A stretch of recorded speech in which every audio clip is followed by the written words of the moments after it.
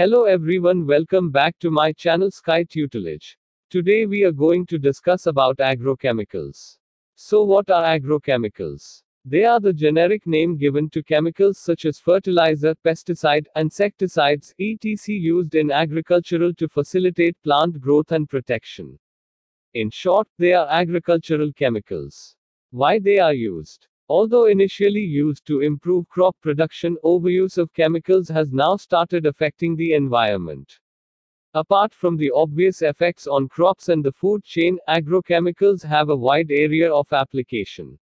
Due to these many uses, they seep into the surrounding land and water bodies, therefore having a widespread effect.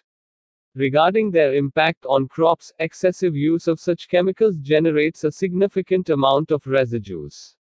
These residues cause nutrient imbalance and quality reduction of agricultural produce. The residues lead to long-term ill effects on the health of organisms that consume them. For example, pesticide residues in food have been linked to being one of the causes of asthma in humans.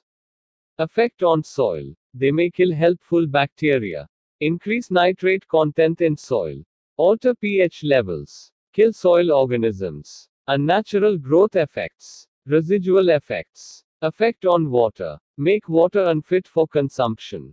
Agrochemicals in water diffusing with larger water bodies promote the growth of algae. Excess chemicals lead to eutrophication. Lead 12 to water pollution, thereby affecting aquatic animals. Alter the chemical properties of water. Effect on air. Pesticide particles diffuse with air, altering their nature. Wind drifts carry polluted air to other parts, thereby spreading their ill effects. Depending on weather conditions, more amount of spray may evaporate. Air polluted in this way is inhaled by surrounding living organisms, having drastic effects. That's all for now. Don't forget to subscribe, click the bell icon. Stay tuned with Sky Tutelage to learn more.